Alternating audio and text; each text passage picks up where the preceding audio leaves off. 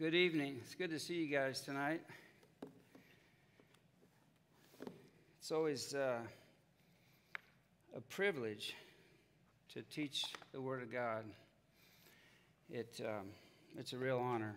It's a real honor to preach the Word of God. So let's just pray. Father, thank you for this night. Thank you for this wonderful worship that we had tonight, Father. What a blessing, Father. What a blessing. And you are the high and the almighty, Father. We pray that your word would go out, Father, tonight in boldness. We pray that you would convict people. We pray, Father, that you'd give us the gift of repentance, Lord. Open our eyes to your understanding tonight, Father. Be a vessel fit for your honor. We love you, and we ask these things in Jesus' name. And everybody said, amen. If you have your Bibles tonight, would you turn to the book of Jeremiah?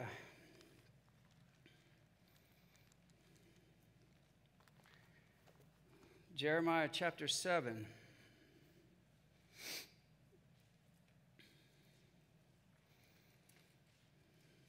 Hopefully we can get through the whole book tonight.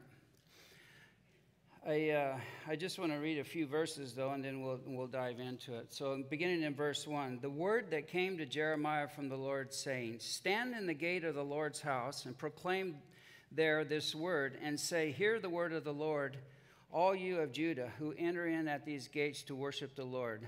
Thus says the Lord of hosts, the God of Israel, amend your ways and your doings, and I will cause you to dwell in this place. Do not trust in these lying words, saying, the temple of the Lord, the temple of the Lord, the temple of the Lord. For if you thoroughly amend your ways and your doings, if you thoroughly execute judgment between a man and his neighbor, if you do not oppress the stranger, the fatherless, and the widow, and do not shed innocent blood in this place, or walk after other gods to your hurt, then I will cause you to dwell in this place, in the land that I gave your fathers forever and ever. So, this chapter that we're going to be looking at tonight, I feel, is what the churches and the people are like today. I believe that there's people coming to church out of habit, trusting in religion, trusting in their church membership, live like a heathen all week, and then come into church praising God, otherwise known as hypocrites. In essence, hypocrisy refers to the act of claiming to believe something but acting in a different manner. The word is derived from the Greek term for actor, and it literally means one who wears a mask. In other words, someone who pretends to be something that he's not. Do you know anybody like that? In Jeremiah chapter 6, it speaks about the judgment of God that is coming upon God's people as God is drawing the northern kingdom of Babylon to come and take the people of God into captivity. Some of them would die, some of them would go into captivity. But what God was looking for is for his people to repent of their wicked ways. I don't know if you remember the story in 1 Corinthians chapter 5 as Paul was writing to the Corinthian church, but there was a man in the church that was having sex with his mother-in-law. And so Paul writes to the church and tells them that if this man doesn't want to repent, then there's responsibility. Responsibility was to turn him over to Satan. Let Satan run this man's life, and hopefully this man would repent before he dies. Keep in mind that Paul was talking to Christians here. He's not talking to heathens. He's not talking about people that don't know the Lord. He's talking about Christians. And I often ask myself, how is it that people can come to church, call themselves Christians, and keep sinning and being hypocritical? I personally think this is a real problem in the church today. What people are doing is they're playing with God, living a double standard, and then thinking that it's okay to come to the temple of the Lord, come to church.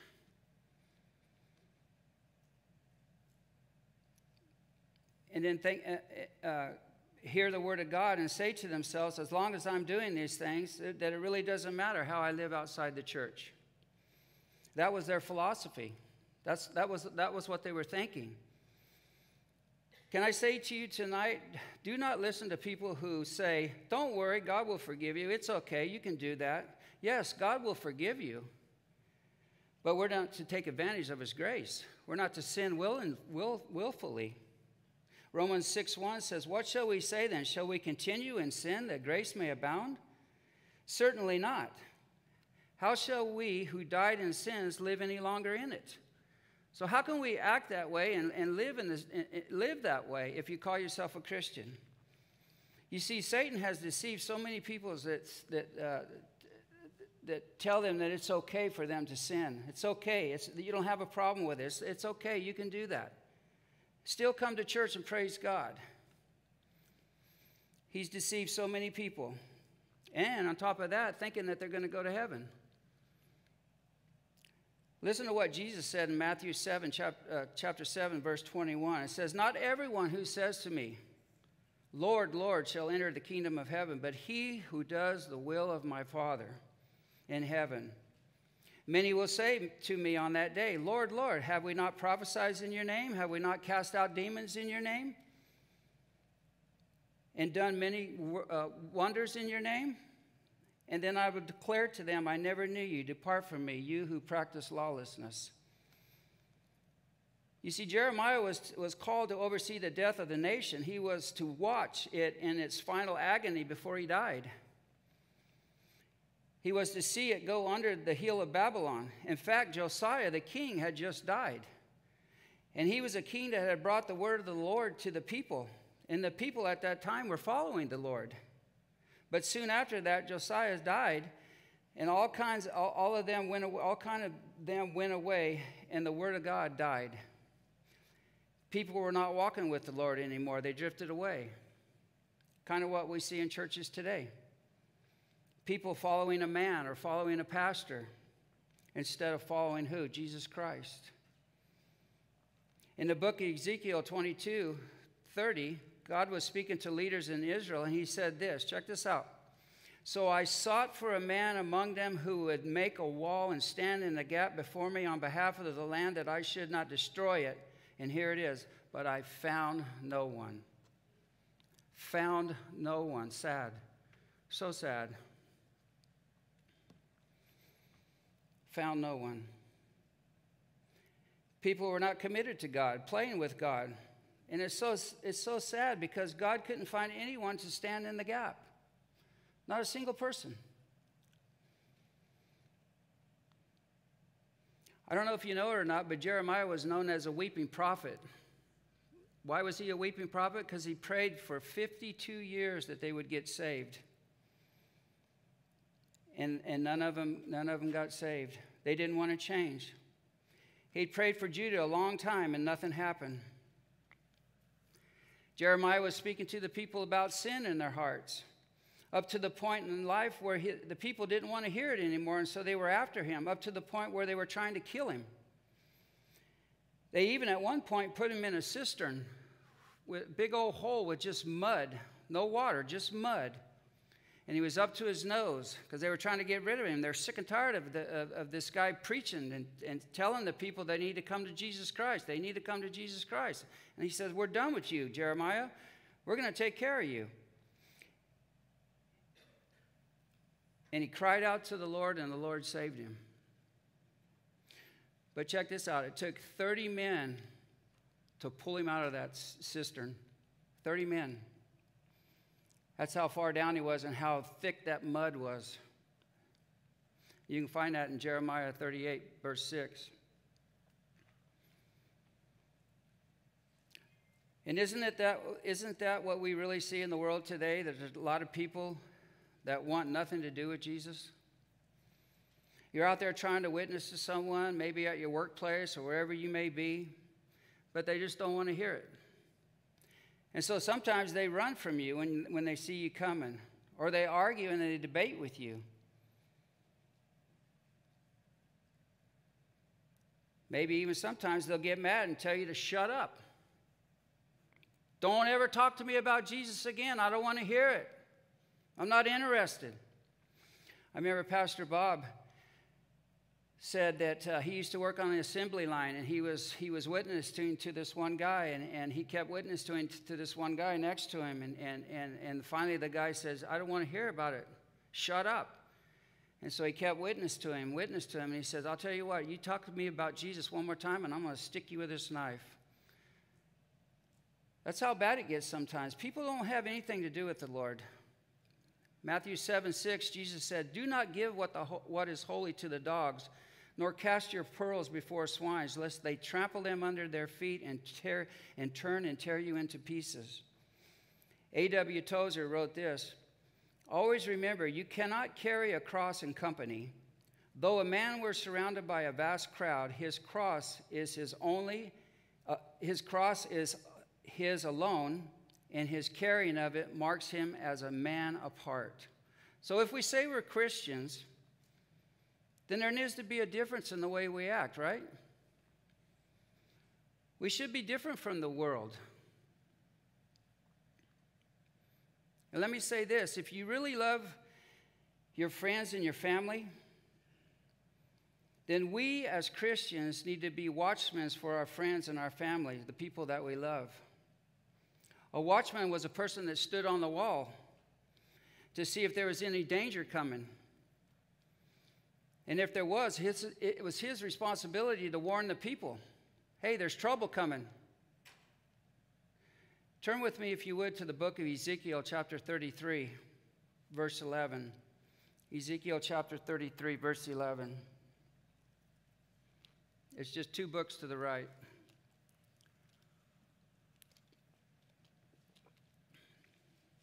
Verse 11.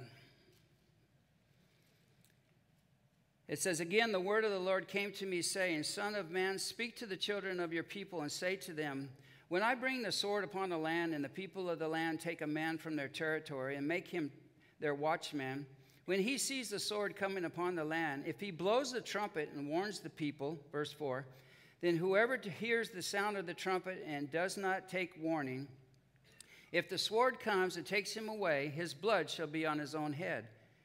He heard the sound of the trumpet, but he did not take warning. His blood shall be upon himself. But he who takes warning will save his life. But, here it is, if the watchman sees the sword coming and does not blow the trumpet, and the people are not warned, and the sword comes and takes any person from among them, he is taken away in his iniquity, but his blood I will require at the watchman's hand. So the responsibility would be on him, not warning the people. So you see, if we have Christian friends that are living in sin and we don't do anything about it, we don't witness to them, we don't confront them, or try to help them, or pray with them, or speak to them about Jesus, then I believe that we're going to be held accountable for that. You see, it's our responsibility to tell them about their sin. So I'd like to talk to you tonight about the real problem I think that we have today, and that's religion, hypocrisy, and church membership. There's so many people in a church today that base their Christianity on membership. It's Sunday, we need to go to church, so they go out of habit. Instead of coming to church to hear from God, they come to church because it's a tradition. Or they come to church thinking that they're saved and that they're a member of the church. Hey, that's my chair. I paid for that chair. I sit there for 20 years. I've seen that happen, believe it or not. The other problem that we have is that there's so many pastors in the church today and behind the pulpit that aren't preaching the Word of God. It's a watered-down message.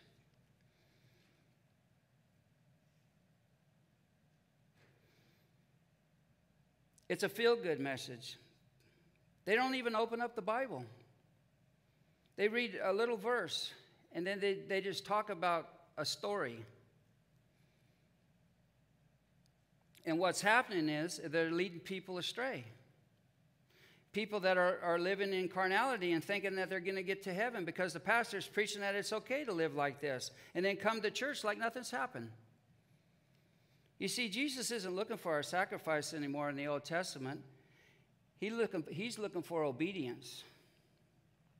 Jeremiah 6:13, he says, because from the least of them even to the greatest of them, everyone is given to covetousness, and from the prophet even to the priest.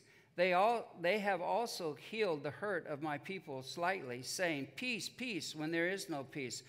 Hey, it's okay, guys. It's okay. Were they ashamed when they had committed abomination? No. Were they not at all ashamed, nor did they know how to blush? Man, they didn't even feel bad when they sinned. And so what happens when you do that is you become calloused. And it's easier and easier and easier every day to drift away from the Lord. Jeremiah 6:16 says, stand in the way and see and ask for the old paths where the good way is, and walk in it. Then you will find rest for your souls. But they said, we will not walk in it. Also, I set watchmen over you, saying, listen to the sound of the trumpet. But they said, we will not listen. Therefore, hear, you nations, and know, O congregation, what is among them. Hear, O earth, behold, I will certainly bring calamity on these people, the fruit of their thoughts, because they have not heeded my words, nor my laws, but rejected it. For what purpose to me comes frankincense from Sheba, and sweet cane from far country? Your burnt offerings are not acceptable, nor are your sacrifices sweet to me. See, the people here were fine and comfortable right where they were at. And God was saying, I don't want your burnt offerings. I want you. I want your heart. That's what I want. I don't want your burnt offerings. That's what they did in the Old Testament. I want you to repent. I want you to turn from your ways. But they wouldn't. So sad. And that's what we find in the world today. People don't want to have anything to do with Jesus Christ.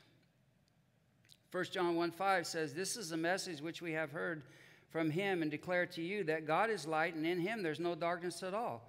If we say that we have fellowship with him and walk in darkness, we lie and do not practice the truth. But if we walk in the light, as he is in the light, we have fellowship with one another, and the blood of Jesus Christ, his Son, cleanses us from all sin. If we say that we have no sin, we deceive ourselves, and the truth is not in us. So John is saying, hey, if you're living like this, you're only deceiving yourself. And you're only lying to yourself. And if we're living like this, we're putting ourselves in a real danger, because you can't hide anything from God. You see, there's a difference between sinning and falling short every day. I fall short every day. So do you guys. We all fall short every day. But to sin willfully and think everything is okay, no conviction, we're putting ourselves in a pretty bad spot. But if we ask Jesus to forgive us and we have true repentance, then he will forgive us. But there has to be true repentance. 1 John 1:9 says, if we confess our sins, he is faithful and just to forgive us and cleanse us from all unrighteousness. We may have to ask him 10 or 20, 30 times a day. But if there's true repentance, he'll forgive you. So turn back to the book of Jeremiah, and let's look at verse 1. It says, the word that came to Jeremiah from the Lord, saying, stand in the gate of the Lord's house and proclaim there this word, and say, hear the word of the Lord, all you of Judah, who enter in at these gates to worship the Lord. So this is what was happening. The people, keep in mind that these were Christians, okay? They were coming to church to hear the word of God, to see the pastor. He wasn't there. Instead, they ran into Jeremiah outside the gate. It'd be like you coming into church tonight, and there Jeremiah standing out there at the front gates, right? And he's telling the people, change your ways, change your ways.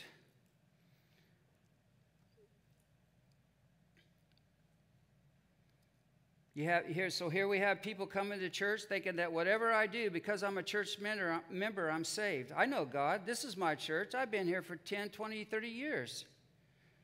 I sit in the same chair all the time. I'm a member of the church. I'm a Christian coming to church out of the wrong motives, putting their confidence in a church or a pastor. It would be like going to a church where the pastor cracks jokes all the time. He tells stories about his life and the life of others. There's always something going on, food everywhere, entertainment. The pastor never talks about hell or judgment. And you know that hell's mentioned more in the Bible than heaven? But he never talks about it. Oh, we like it here. And so what happens is we have no ammunition to fight Satan when he attacks us. We don't have any ammunition. Why? Because you're not receiving the Word of God. You're not being fed. You're not being taught the Word of God. Or you're just simply playing church. Not interested in changing the ways that I am. You see, we can't put Jesus in our back pocket, and then when we see a Christian friend coming, we go, oh, we got to pull Jesus out. Here comes Christian friend. Here comes Joe. And then, oh, Joe leaves. Okay, we can put Christ back in our pocket again. It doesn't work that way, guys. Number one, we're grieving the Holy Spirit when we act that way. Why? Because he's a person. We hurt him when we act that way. Instead, we should be saying, as Joshua said in Josiah 25:15, and if it seems evil to you to serve the Lord, choose for yourself this day whom you will serve, whether the gods which your fathers served that were on the other side of the river, or the gods of the Amorites, in whose land you dwell. But as for me and my house, we will serve the Lord. Amen? That's what we need to put on our front door. But as for me and my house, we will serve the Lord. Somehow these people that Jeremiah was talking about felt that because the temple had been restored and rebuilt, that they are going to be safe from their enemies. Everything's fine now. I'm in church. I'm in the house of the Lord. And we kind of feel that way, don't we, sometimes when we come to church? We feel comfortable. We don't have to look over our back shoulder or nothing like that. We feel very safe coming to church, especially with the security team we have. We feel very safe. These people were still sacrificing their children to the fires of Moloch. I don't know if you know what Moloch is, but Moloch was a metal statue with his hands out like this, and they would heat that thing up so hot, and these people would come and they'd lay their babies right on top of my hands right here and sacrifice them, burn them up. Christians. They were still burning their incense to Baal. They were living a sinful, hypocritical lifestyle, Monday through Saturday. But then when Sunday came around, they were saying, God, forgive me, forgive me. He's a loving God. He is. But the church isn't going to save you. The pastor's not going to save you. It's hearing the word of God being preached, as our pastor Michael does. Then changing your ways and repenting. Turning from your old ways, then trying to live a Christian lifestyle. Have a personal relationship with Jesus. It's not a religion. It's a relationship that you need to have with Jesus. So Jeremiah is standing outside the temple of the church of God, and here are all these people coming into church because it was a tradition or a membership or something they had done all their lives because they were little. Their parents would take them to church every Sunday, so they just felt like, wait, we got to go to church. There's so many people that put their trust in religion instead of Jesus Christ. A false hope. Not really calling Jesus Lord of Lords and King of Kings. Chuck Smith said this, coming to church isn't really where it's at unless your heart and your life is dedicated to God. There's a lot of people trying to appease their conscience, resting in church membership, resting in past spiritual experiences or past rituals, but God declares here that you are trusting in lying words, that there is no salvation in these things. The church cannot save you. A ritual cannot save you. Only a living, life-changing faith in Jesus Christ can save you. And if your faith in Christ has not altered your life, then your faith must be challenged and questioned. Pretty heavy stuff. Jeremiah 6:9 says, thus says the Lord of hosts, they shall thoroughly clean as a vine in the remnant of Israel, as a grape gatherer, but put your hand back into the branches, to whom shall I speak and give warning, that they may hear. Indeed, their ear is uncircumcised, and they cannot give heed. Behold, the word of the Lord is a reproach to them. They have no delight in it. No delight in the word of God. Do you like reading the Bible? I hope you do. You see, this is exactly what's happening today. Many people in the world and even in the church today have no desire to hear the word of God. No desire to read God's word. They come to church, but no desire to walk with Jesus. As soon as they leave the gates, they're a totally different person. And yet some people are comfortable living a carnal Christian life. They have no delight in the word of God, or thinking that it's just okay to just willfully sin, because all I have to do is just ask for forgiveness. And if you find yourself in that place tonight, ask God to fill you with his word. Ask God to make him the most important thing in your life. Ask God to baptize you in the Holy Spirit. He will. 1 Peter 2:1 says, therefore laying aside all malice, all deceit, hypocrisy, envy, and all evil speaking, as newborn babes, desire the pure milk of the word, that you may grow. See, Christ wants us to grow. He wants us to get off the milk. Start eating solid food. John 14:6, Jesus said, I am the way, the truth, and the light. No one comes to me except through the Father. John 15:9, Jesus said, as the Father loved me, I also loved you, and abide in my love. So now here comes the warning in verse 3, Jeremiah 7, verse 3. Here comes the warning. Thus says the Lord of hosts, the God of Israel, amend your ways and your doings, and I will cause you to dwell in this place. So what God was telling us is this, that we need to really be a doer of the word and not just a hearer only. Stop playing around with God. Amend your ways. James 1:22 says, be doers of the word and not hearers only, deceiving yourself. If anyone is a hearer of the word and not a doer, he's like a man observing his face in the mirror. For he observes himself, goes away, and immediately forgets what kind of man he was. But if he looks into a perfect law of liberty and continues in it, and is not a forgetful hearer, but a doer of the work, this one will be blessed in what he does. If anyone among you thinks he is religious and does not bridle his tongue, but deceives his own heart, this one's religion is useless. This is the Bible. I'm not saying this. This is coming from the Bible. God's looking for people that's going to be sold out for him. God's looking for people to follow him daily, wholeheartedly. God's looking for people to change their ways and follow him. That's what Jesus wants in my life, and that's what he wants in your life. He wants repentance. In the Old Testament, they would offer sacrifices to the Lord. God doesn't want our sacrifice. He wants us.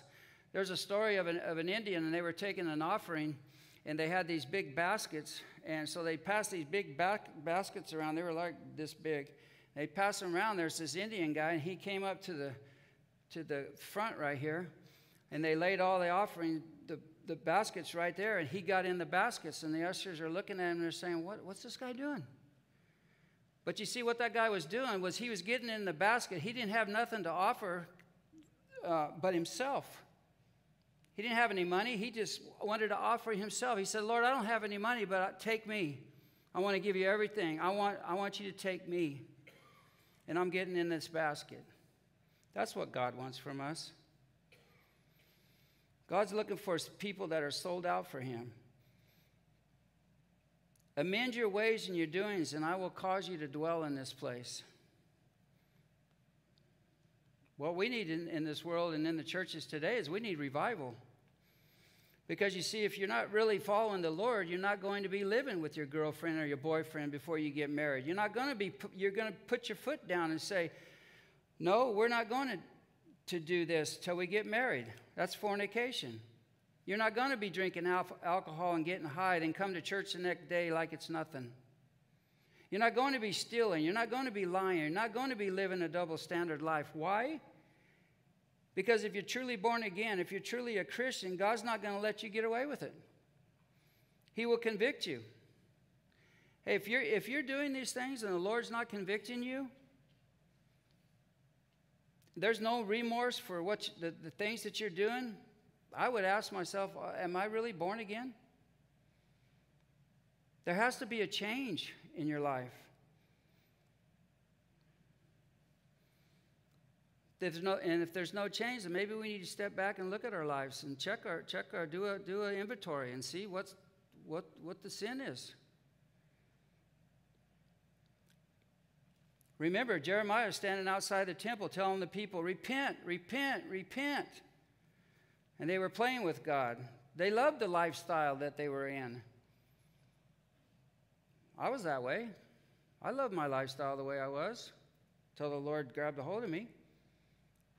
But I wasn't a Christian. These were Christians. That's why we need to examine ourselves every day, because we sin. And when we sin, we lose fellowship with God.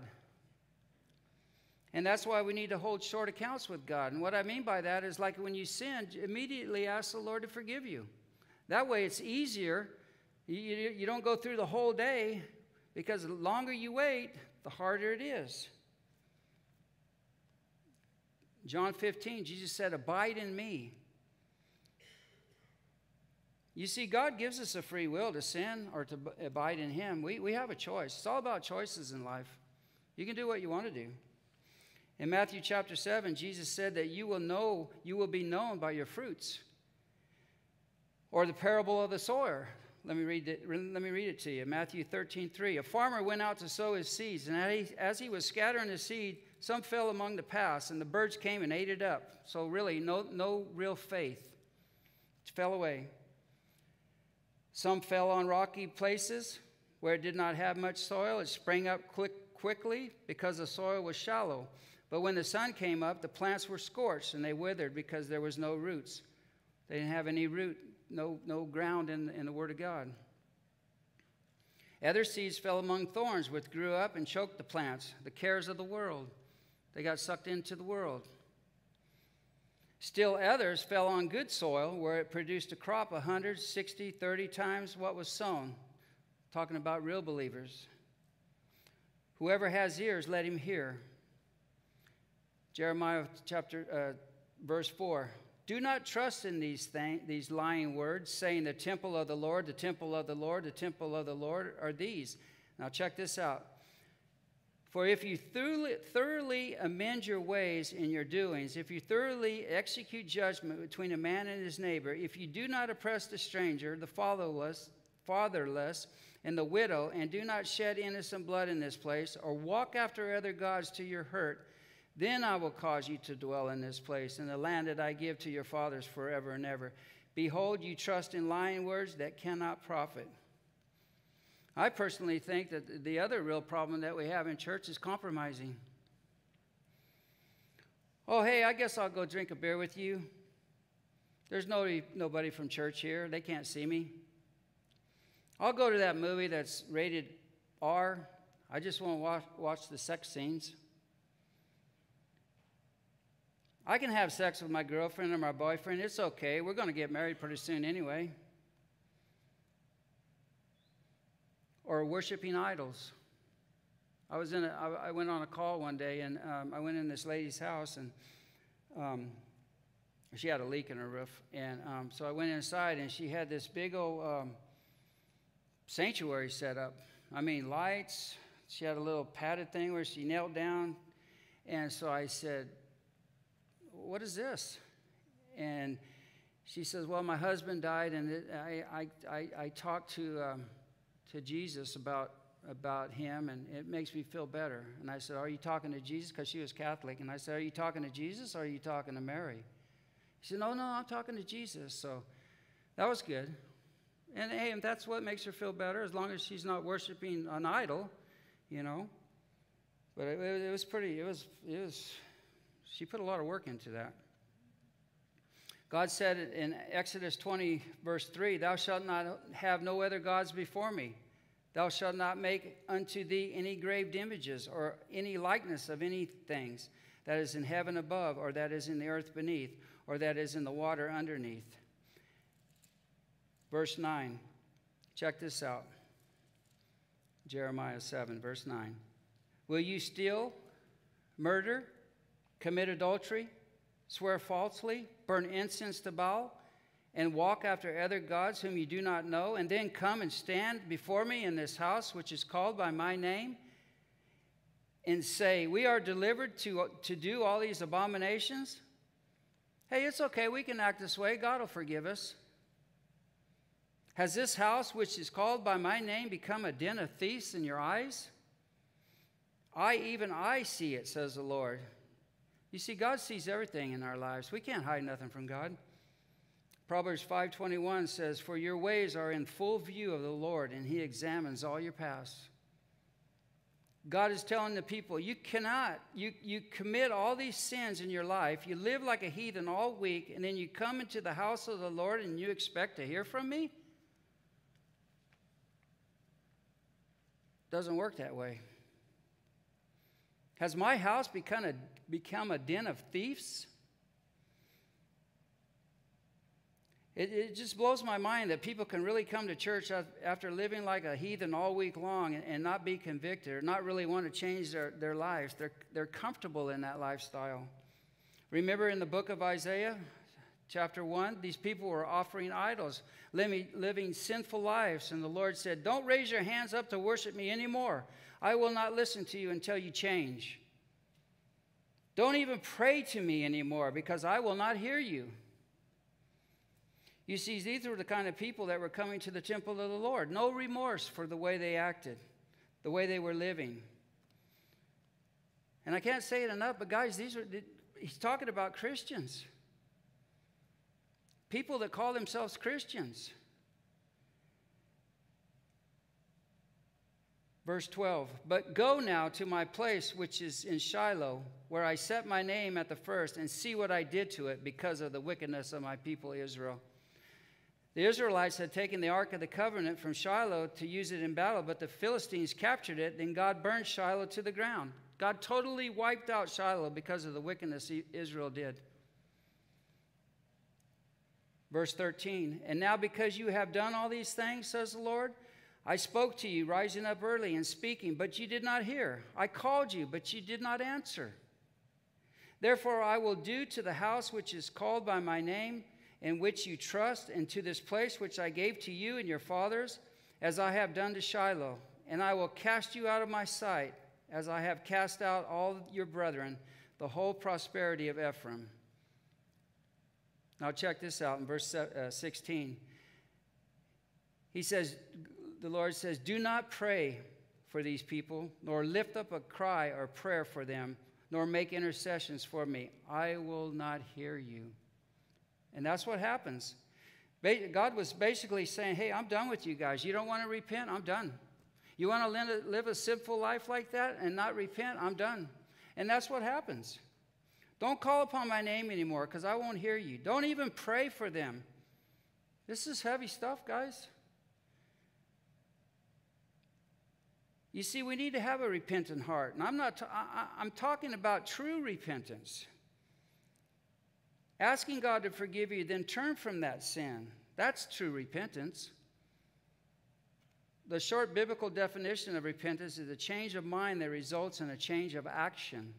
Billy Graham put it this way, repentance is more than just being sorry for sin. It is a complete turning away from our total depravity. It's turning away. It's going one way and turning around and go the other way. Romans 1:28, and even as these did not like to retain God in their knowledge, God gave them over to a debased mind to do those things which are not fitting. You see, if there's no true repentance in your life and you just keep on sinning like there's no big deal, then there will come a time in your life where God will just let you keep doing what you're doing. Let you keep doing your own thing. Hey, if you don't want to if you want to keep on sinning, lying, and not truly repent, go ahead. Why? Because God has given us a free will. But if you finally come to the point in your life that you want to stop, I'll be here for you, Jesus said. Remember, God never leaves us. We always leave him. God never leaves us. He's always there waiting for us. We're the ones that leave. Remember the story in the Bible in Acts chapter 5 with Ananias and Sapphira? Sapphira, his wife, came in there. They sold some property. And Peter says, how much did you sell the property for? They held some money back. And she says, oh, I sold it for this much. And she lied. He said, no, you didn't. He said, you see those guys at the door right there? They're going to carry you out. And she died. Then her husband came in. Ananias. He came in. They asked him the same question. How much did you sell the land for? Oh, we sold it for this much. Same price his wife said. He said, you see those two men right there? They're going to carry you out and they're going to bury you with your wife. Boom.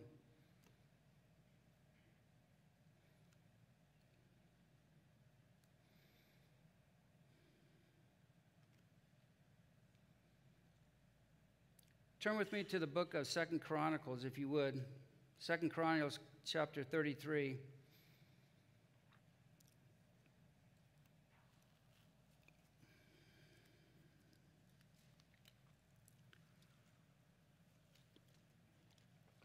Manasseh was 12 years old when he became king, and he reigned 55 years in Jerusalem. But he did evil in the sight of the Lord, according to the abominations of the nations, whom the Lord had cast out before the children of Israel.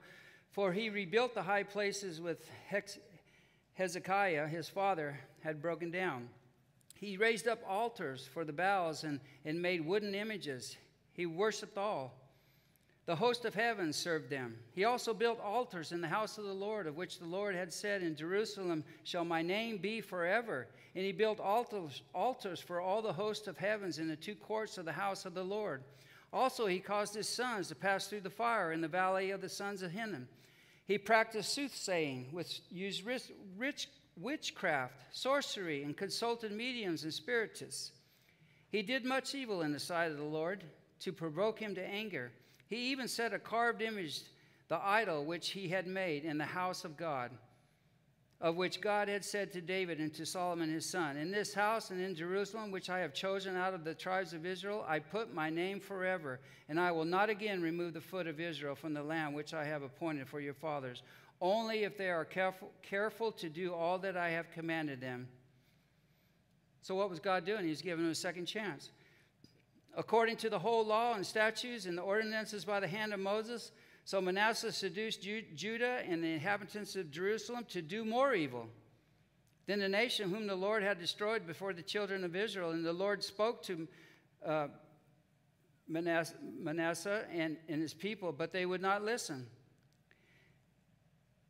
Therefore the Lord brought upon them the captains of the armies of the king of Assyria, who took Manasseh with hooks and bound him with bronze fetters and carried him off to Babylon.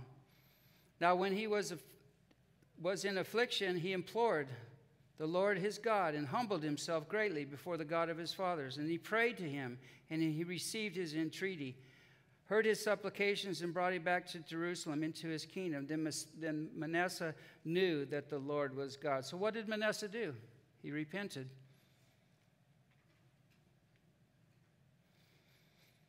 If you find that there's no real change in your life, if you're walking in the same way that you did before you came to Christ, then you probably need to search your heart to see if you're really born again.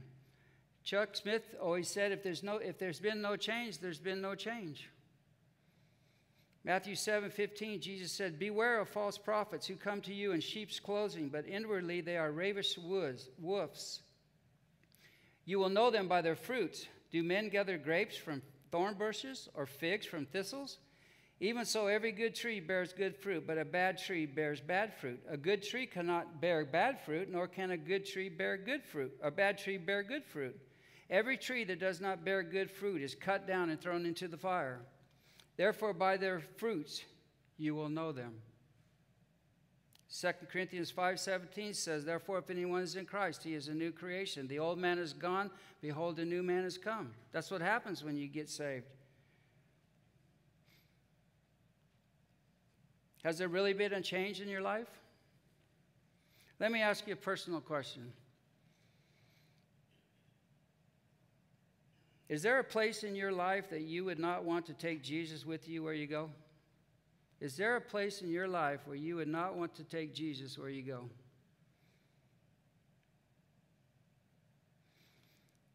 If you're a real child of God, he won't let you get away with anything. The Holy Spirit will convict you. C.H. Spurgeon said this, why is it that some Christians, although they hear many sermons, but make slow advances in the divine life, because they neglect their closet, do not thoughtfully meditate on God's word, For such folly deliver us, O Lord.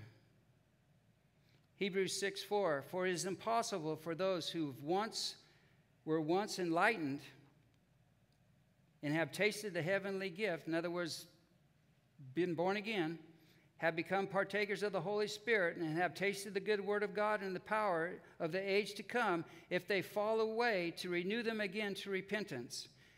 Since they crucified again for themselves the Son of God, and put him to an open shame, for the earth which drinks in the rain that often comes upon it, and bears herbs useful for those by whom it is cultivated, receives blessings from God.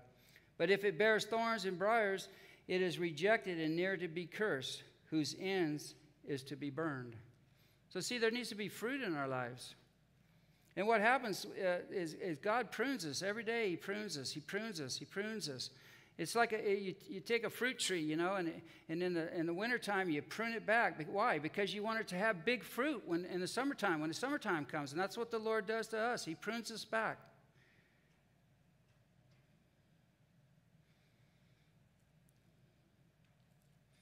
Remember what he said in verse 4? Do not trust in these lying words, saying, the temple of the Lord, the temple of the Lord.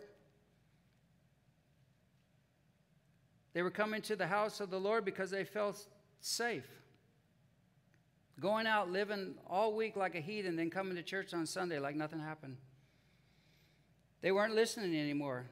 They weren't listening to the voice of God anymore. They closed their hearts to God, and the word of the Lord to them was just a reproach. They had no delight in hearing God's word. Do you have a delight in hearing God's word? I do. They were coming to church because it was a religion. Because they were a member of the church. They felt safe from the enemy. Luke 6:46 is heavy. Why do you call me Lord, Lord, and do not what I tell you? So let's ask ourselves these questions as why do we come to church? And I wrote these down. Is it because we're trying to make our spouse happy? Is it because we want to see all our friends? Is it because this is what we've always done since we were little? Because we like the music or we like the pastor? Or are we coming to church to hear from God so that we can grow in our relationship with him? Or are we coming to church so that God can speak to us? Isaiah 30, verse 21, your ears shall hear a word behind you saying, this is the way, walk in it. Whenever you turn to the right hand or whenever you turn to the left. Jeremiah 33:3 says, call to me and I will answer you and show you great and mighty things which you do not know. So back to Jeremiah, verse 17. Do you not see what they do in the cities of Judah and the streets of Jerusalem? Verse 18, the children gather wood and fathers kindle the fire, and the women knead dough to make cakes for the queen of heaven, and they pour out drink offerings to other gods, that they may provoke me to anger. Do they provoke me to anger, says the Lord? Do they not provoke themselves to the shame of their own faces? I didn't leave you, you left me. Verse 20, therefore thus says the Lord God, behold, my anger and my fury is being poured out on this place, on man and on the beast, on the trees of the field and on the fruits of the ground, and it will burn and not be quenched. Thus says the Lord of hosts, the God of Israel. Add your burnt offerings to your sacrifices and eat meat. For I did not speak to your fathers or command them on the day that I brought them out of the land of Egypt concerning burnt offerings or sacrifices. Verse 23, but this is what I command them, saying, obey my voice, and I will be your God, and you shall be my people. There it is right there. Obey my voice, and I will be your God, and you shall be my people, and walk in all my ways that I have commanded you, and it will be well with you. Verse 24, yet they did not obey or incline their ear, but followed the counsel of the dictates of their evil hearts and went backwards and not forward.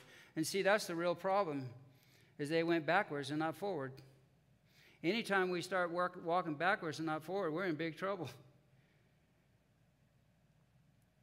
God was offering them grace, but they didn't want it. It's so sad. Verse 25, since the day that your fathers came out of the land of Egypt until this day, I have even sent to you all my servants, the prophets, daily, rising up early and sending them. Yet they did not obey me or incline their ears, but stiffed their necks. They did worse than their fathers. They didn't listen to the prophets. They did whatever they wanted to do. Therefore you shall speak all these words to them, but they will not obey you. You shall also call to them, but they will not answer you. You shall say to them, this is the nation that does not obey the voice of the Lord their God, nor receive correction. Truth has perished and has been cut off from their mouth. Cut off your hair and cast it away, and take up lamentations of the desolate heights, for the Lord has rejected and forsaken the generation of his wrath. For the children of Judah had done evil in my sight, says the Lord. They have set their abominations, speaking of pornography, in the house which is called by my name, to pollute it. And they have built the high places of Tophet, which is in the valley of the son of Hinnom, to burn their sons and their daughters in the fire, which I did not command, nor did it come into my heart, speaking of abortion. Therefore, behold, the days are coming, says the Lord, when it will be no more, where it will no more be called Tophet, or the valley of the son of Hinnom, but the valley of slaughter. For they will bury in Tophet until there is no room.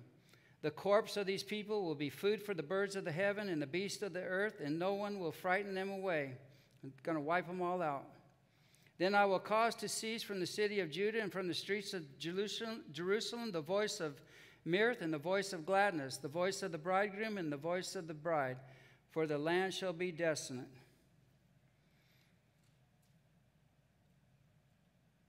I'll leave you with this verse here tonight. John 15:9 says, as the Father loved me, I also have loved you. This is Jesus speaking. Abide in my love. If you keep my commandments, you will abide in my love, just as I have kept my Father's commandments and abide in his love. These things I have spoken to you, that my joy may remain in you, and that your joy may be full. This is my commandment, that you love one another as I have loved you. Greater has no one than this, than to lay down one's life for his friends. You are my friends if you do whatever I command you. No longer do I call you servants, for a servant does not know what his master is doing, but I have called you friends. For all things I heard from my Father I have made known to you. You did not choose me, but I chose you, and appointed you that you should go and bear fruit, and that your fruit should remain, that whatever you ask of the Father in my name, he will give you. So my prayer is that as we close here, that we would not be hypocrites. And I'm not saying that you guys are. I'm just saying that it's easy to be that way. It's easy to get into sin and then come to church like nothing's happened. It's so easy. But you know what? We're all going to have to stand before the Lord someday, and we're going to have to answer to him. So we're going to have a prayer team up here. If anybody needs prayer, if anybody wants to,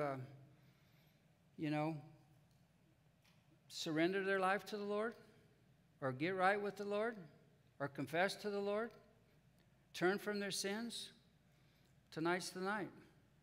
Don't be ashamed. We'll have men up here that'll pray with you, and that's what the Lord wants. He loves you. He loves you. Let's pray. Father God, thank you for these people that are here tonight, Father. Lord, help us, Lord, to walk worthy of you. It's so easy in the world that we live in today to be sucked in, and there's so much temptation out there, Lord. Lord, would you help us to put the spiritual armor on every day, Lord, to walk worthy of you,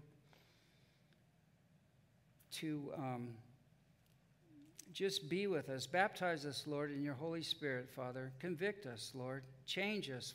If we need to be changed, Lord, change us. We ask you to do it tonight, Father. Help us to do it tonight, Lord, before it's too late. We love you and thank you for everything you've done for us, Lord, and we ask it all in the precious name of Jesus. And everybody said, amen.